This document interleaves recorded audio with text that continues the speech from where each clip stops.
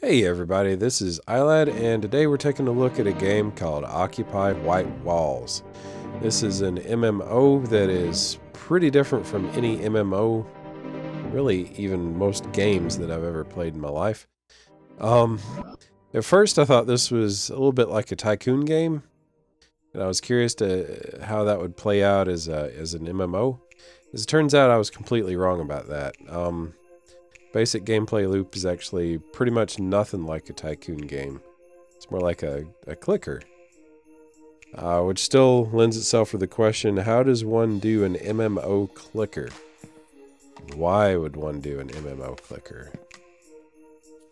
And I have to say I was not 100% thrilled with the answer to either one of those questions. But anyway, your basic setup here is you're running an art gallery, and it drops you into this tutorial level that's essentially an example of the kind of gallery you could set up if you wanted. You have a tremendous amount of customization. Here you see, as you look at a painting, you can interact with it by looking at a lot of information. Over on the left side, you can zoom in, get a nice look at it. You can see comments that people have left, which is pretty nice. Of course, it's always problematic in a massively online game. If you notice, though, I'm not really able to interact with anything except the 2D art, the paintings, the photos. We'll talk about that a little bit more in a second. You can see they have a pretty impressive array of painting genres, styles, schools, sizes. A lot of these, well, all of these I suppose are real in some fashion or another. There's a good many of them that are classics. I mean, the Mona Lisa's in here, for Pete's sake, right? And I recognize a lot of them from my own history in the arts.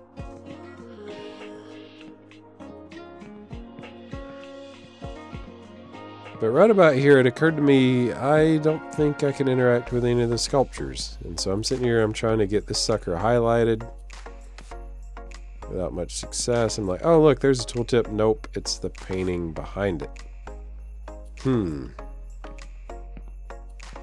I try this a couple more times with Duchamp's urinal over here. And whoever this naked fella is. There was a content warning at the start of the game. Yeah, there's not a lot going on.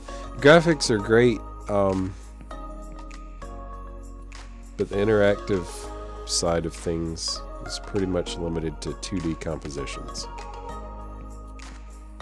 And jukeboxes, because those are works of art too, of course. Drop from the tutorial area down into a main lobby. Pop. Right on. With a lot of little mini galleries set up that you can wander into and see different styles of architecture, things you can unlock later on in the game. There's another player running around with stripes on. There's some character customization going on.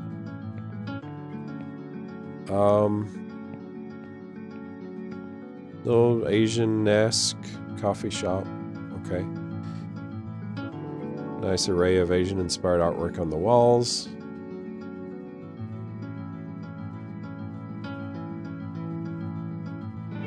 And then these riddles, and I don't get this at all.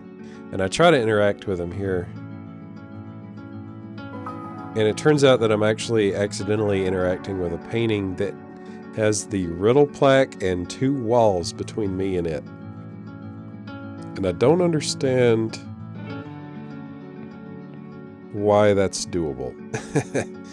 But it's actually kind of intensely frustrating for me. This is obviously a third-person perspective game, and in a third-person game like this, there are 2 super common ways of interacting with the environment. One is pop a mouse cursor on the screen, I move the cursor around, and I click on something I want to interact with. The other one is kind of what we're doing here, which is force the character that you're playing to look at the item until it highlights, which can be a little tricky looking over their shoulder and doing this, and then press a button or click the mouse button and it'll interact with it then. I just want to say that sculpture on the left there is insanely cool, actually. This game uses the whole twist the person's head around until they're looking at it thing, which I suppose is meant to be more immersive. But when I can click on something that's got literally 2 walls between me and it shatters that immersion all to pieces. And at that point, I'd really rather just have the convenience of having a mouse pointer. Like, yeah. The game's in early access. Maybe they'll sort out the whole clicking through walls thing. They either need to sort that out or just put the pointer on the screen, right? One of the two. So anyway, it drops me, after a short loading screen that I trimmed out of the video, drops me into my home space. You can see that there's borders around it. Later on, I'll be able to expand those by spending game currency. While I'm on the subject of loading screens, I gotta say, the initial loading screen to get into that lobby area was insane. I mean, that was 2 or 3 minutes of me staring at screenshots with a single hint or tip or whatever down at the bottom the whole time. There was, other than looking at the architecture, there was absolutely nothing keeping my attention on the screen. Like, it was bad. Hopefully they get that sorted out. And then here, as I enter into the art gallery looking for purchasable artwork, you can see this is taking a while. I'm guessing all this stuff has to be downloaded live from the internet on the fly. And it could be that my internet connection was being a little unhelpful at the moment. But here again, like, it's a barrier, you know? It's a stumbling block. Anyway, so it starts me off with a pretty limited selection of artwork. There is a button down in the lower right to look at more if none of these appeal to me. And then it's got Daisy, it's AI, which I think is probably a lot more just like a Google algorithm or whatever. That over time is supposed to learn the kind of art that I'm most interested in and kind of feed me more similar to that. If I click on an image, I can then go to the artist gallery, see more artwork that particular artist has up. We can see information on this guy. This guy died in 1872, obviously not contemporary. Or I can go to this guy, he's a lot more contemporary, and when I go into his gallery, I've got links to his Facebook, his Instagram, and his personal website. Alright, so that's interesting.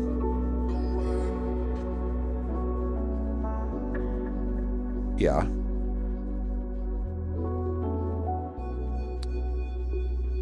This person has some really interesting stuff. I really like this one. Like, this is actually the kind of thing I could see myself hanging on my wall in my real life house. Right, so I'll absolutely hang it on my virtual wall. I buy it. There's a little hiccup where it should either exit me out of this and then tell me to place it, or it should wait until I've exited out before it tells me to place it. But again, the game's in early access. Anyway, so finally I'm like, oh, okay, guess I'll manually back out of that. Oh, here we are.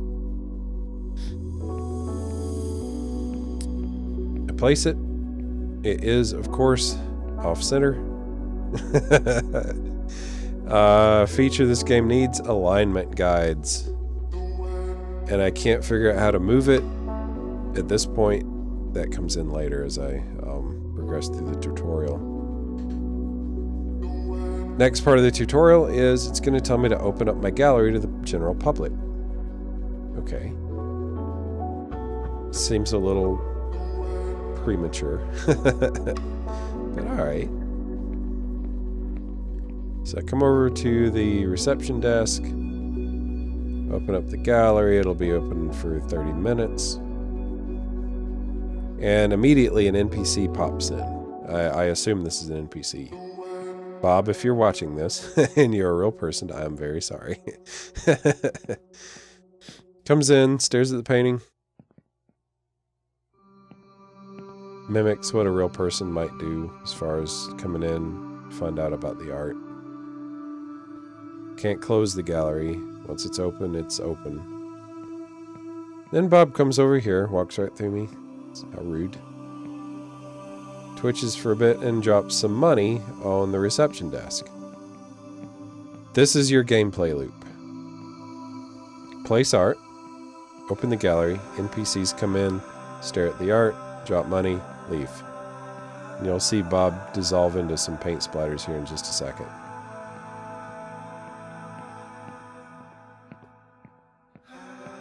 Bye, Bob.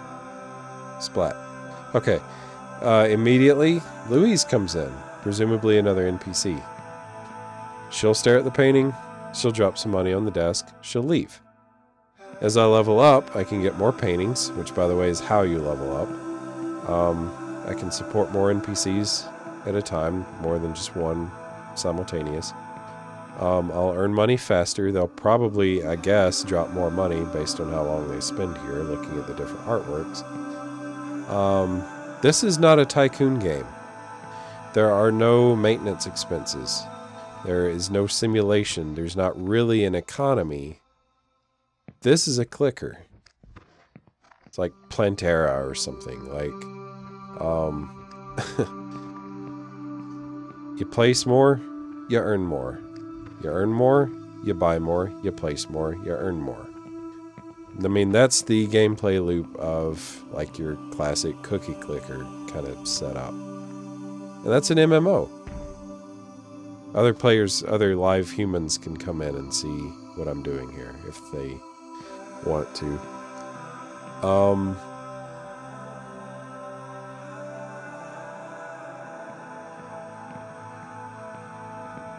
Why would they design this like a clicker? Then I realized they don't want a difficulty barrier. They don't want a challenge to the game. Because the purpose of the game is not overcoming challenge. The purpose of the game, I think, I don't have real solid information on this.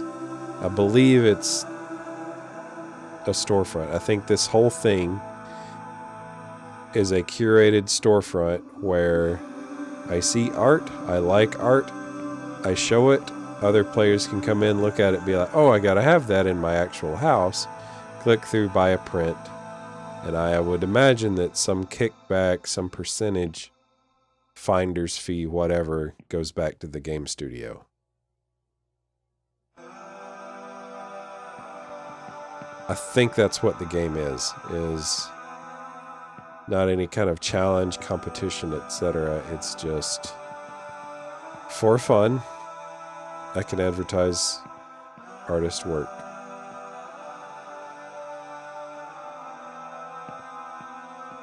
If that's fun. I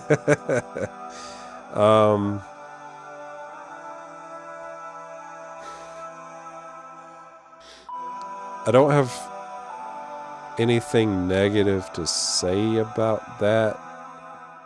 I like art. I married an artist. I'm glad that this game exists.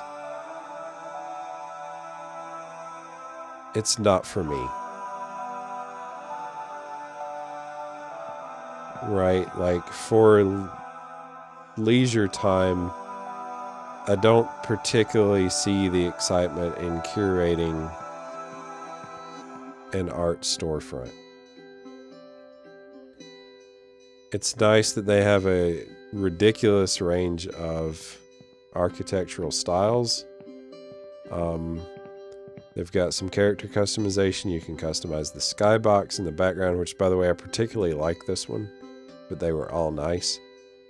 I like the breadth of their artistic library. Like this guy down in the lower left here, I'm going to end up placing several prints of his around my virtual space here. It's really cool, actually.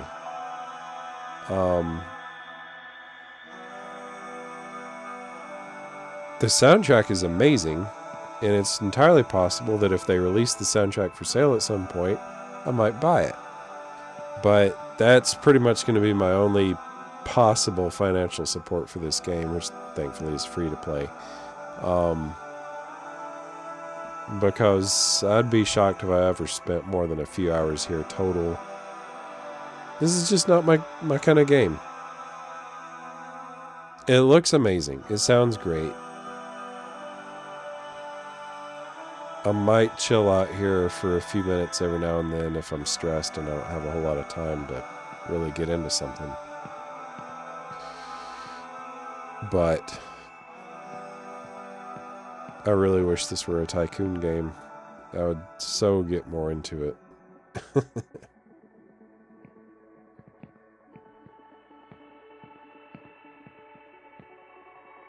Anyway, what's here is fine.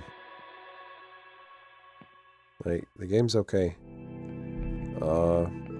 Here's another skybox that I especially like. I kind of hate that it's so dark, but it's also nice to have lighting options, and it's nice that you can attach props to literally anything in any orientation, whatever. Now these floor lamps that I'm actually using are, oh, maybe those are pendant lamps. I don't know what they're supposed to be. These are probably not the ideal lighting fixture to use, but look at this. I can attach it to paint buckets. Right? Like, that's pretty neat. I've got like 2 NPCs wandering around at level 3, so that's pretty nice. And I do love the freedom to just randomly attach stuff however I like to. Especially with lighting, there's a lot of potential there. The physics model is pretty decent. Like, you saw me step over the lamp there. And then in just a second you're going to see, yeah, it gets really picky about collisions with other objects. So that's nice that you can't force objects through each other the way that I've seen in some games. If this is more your kind of game than it is mine, please go check it out. It is still in early access, but you know, I'm following it. I'm going to follow its progress, see what new features get released. I'm going to keep an eye out for any soundtrack releases that might happen. And I appreciate the chance that I got to try this out, but you probably won't see me online, so y'all have fun with it. Anyway, thank you so much for watching. Take care, guys. Bye-bye.